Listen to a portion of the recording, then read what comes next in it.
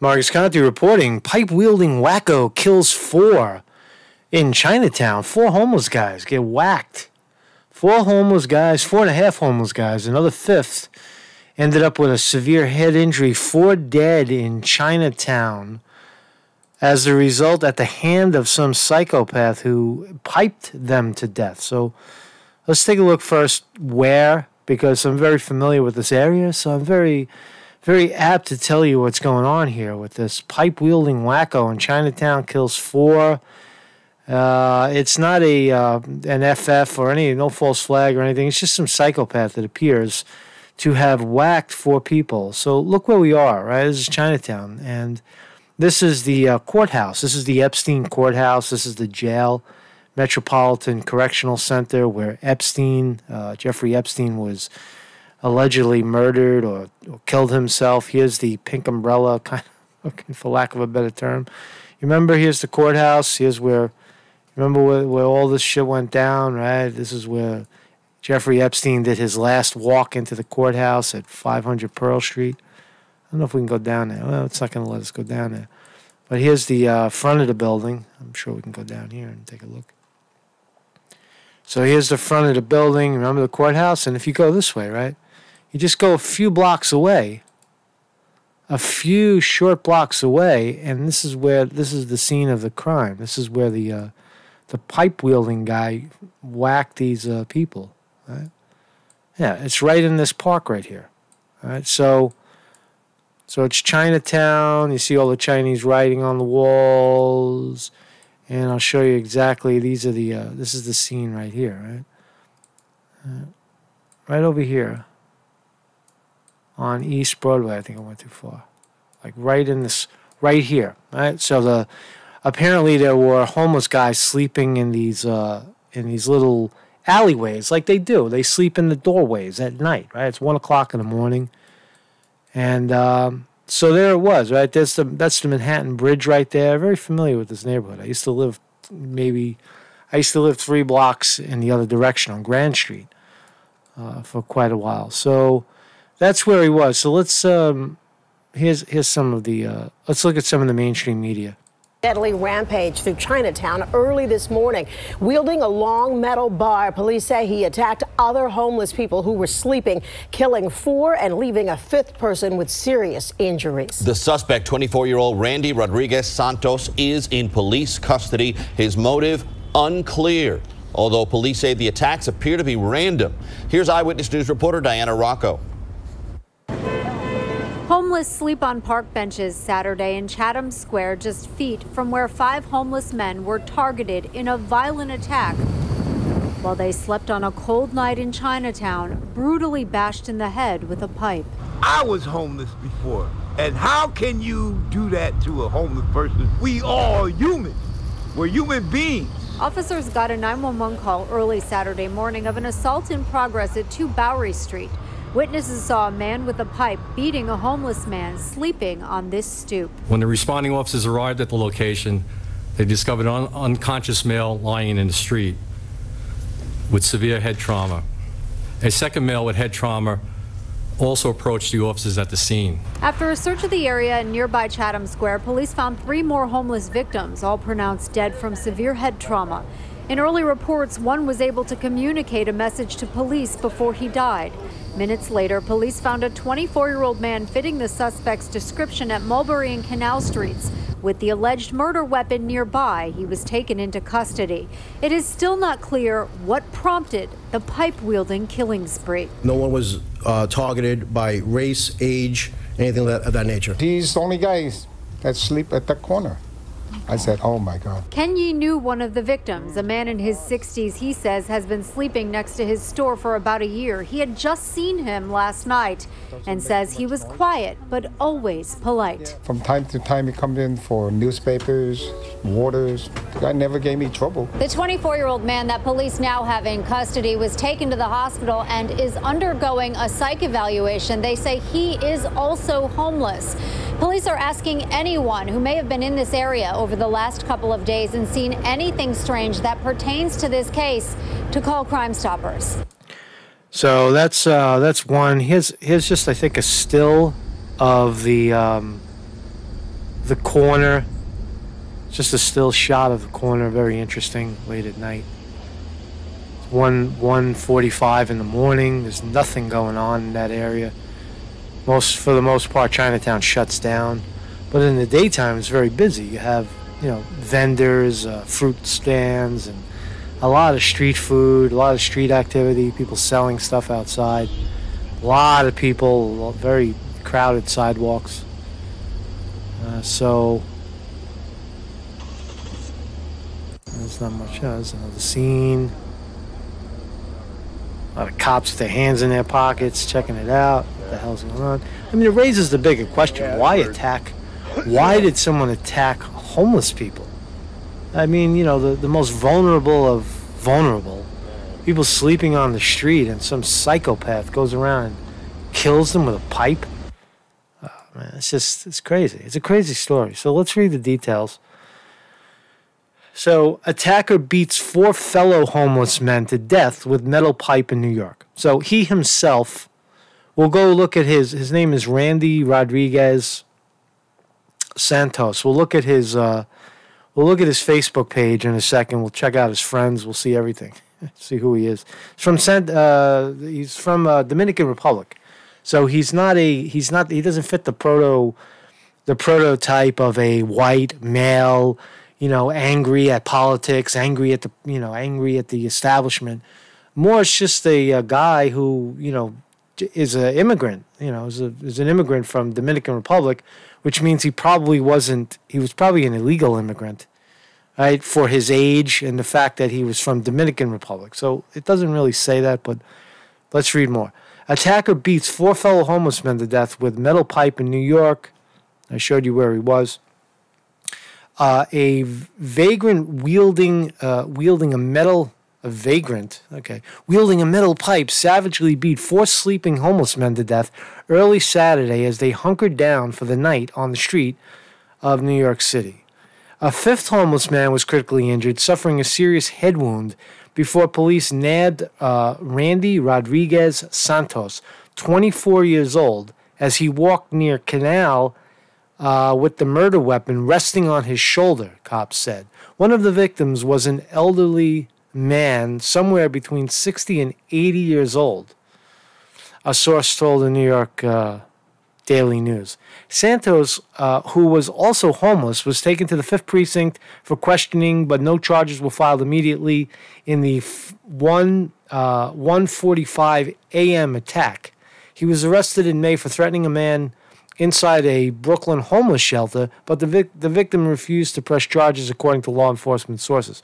Police responded to a reported Chinatown assault in progress, found one victim lying dead on the ground with a massive head wound before a second man with similar injuries approached them on Bowery near Division Street.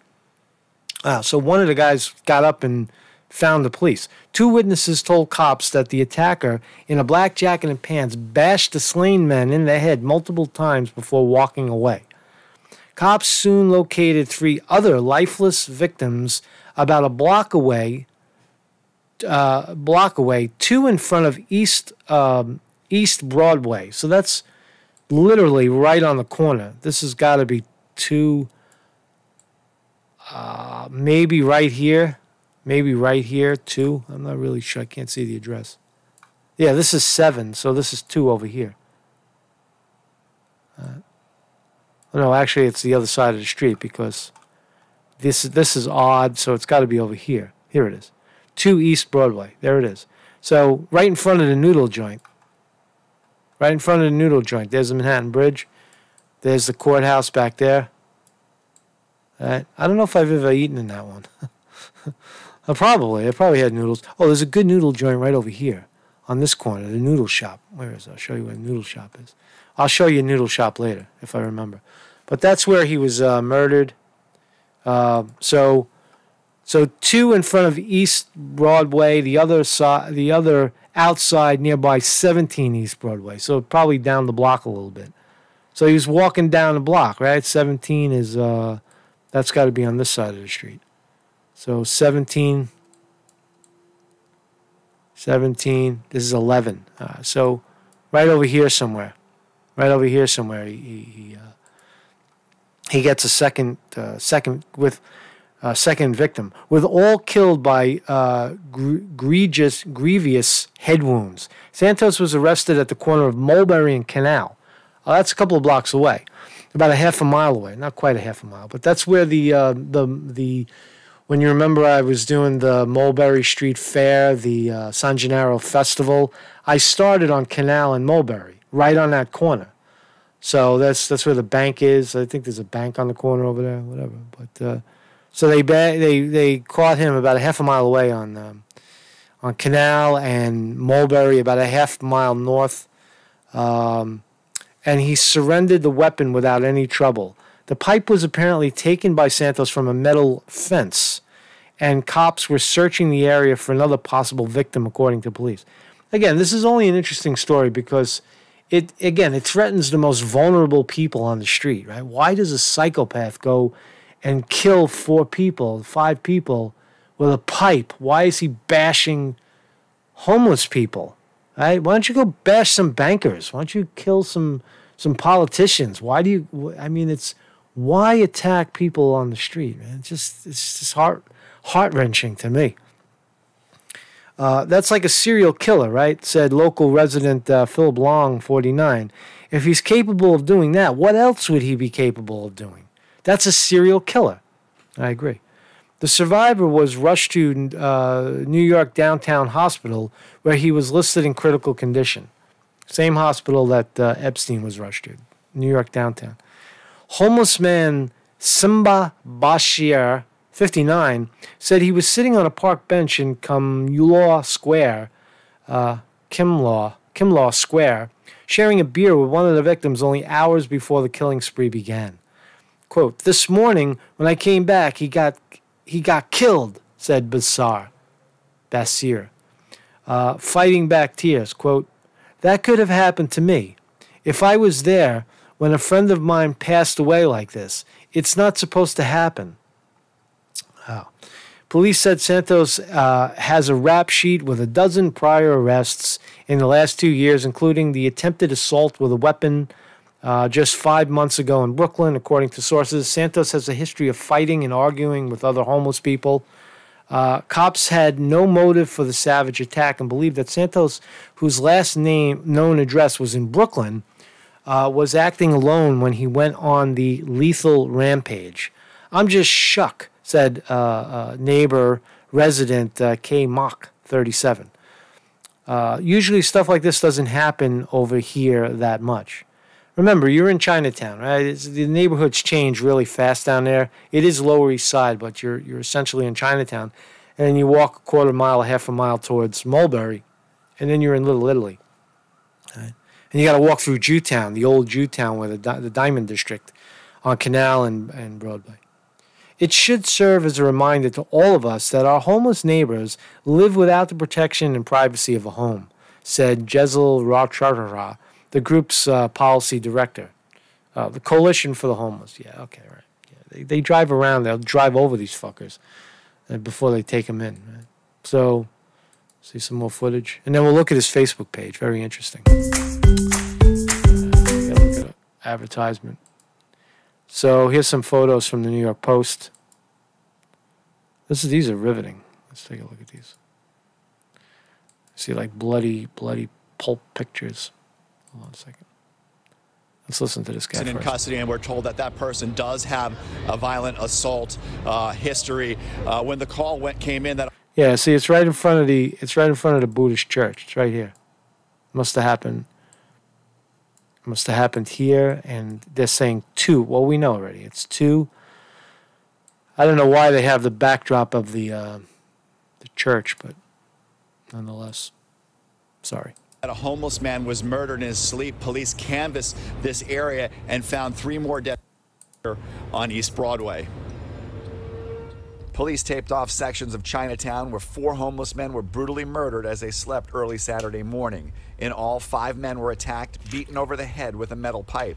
A 5th victim is in the hospital with severe head trauma. 2 witnesses informed the responding officers that unknown male were in a... It seems to be repetitive of what we already saw. Let's look at these photos. These are interesting. This is something new. So you see Wow. See, like this is the guy's last stop, man. You see the blood splat against the window. Blood splat against the window. So I can let me scroll. Sorry about that. Look at this fat cop. There's another body over there. Another body. I guess that's 17 East Broadway.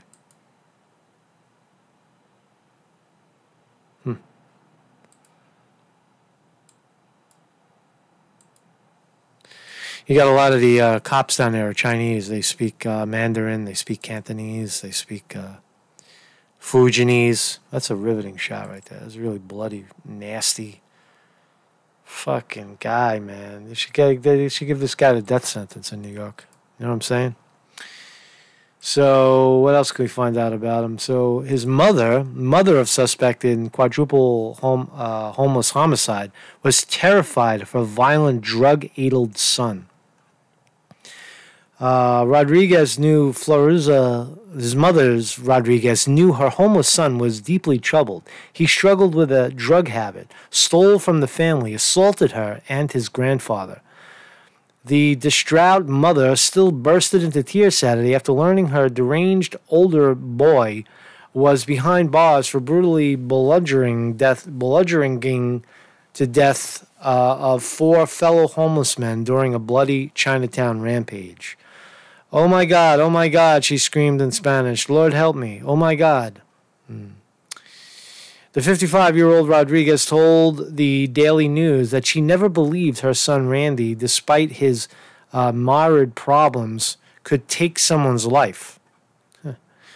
I never thought he would kill someone, she said. Yeah, okay. According to the family members, Rodriguez Santos started using drugs when he arrived in New York from their native Dominican Republic about 4 years ago. He soon turned violent, breaking his grandfather's nose in a 2016 incident, and just last Monday slipped into the family home to steal a watch, a phone, and 3 phone chargers.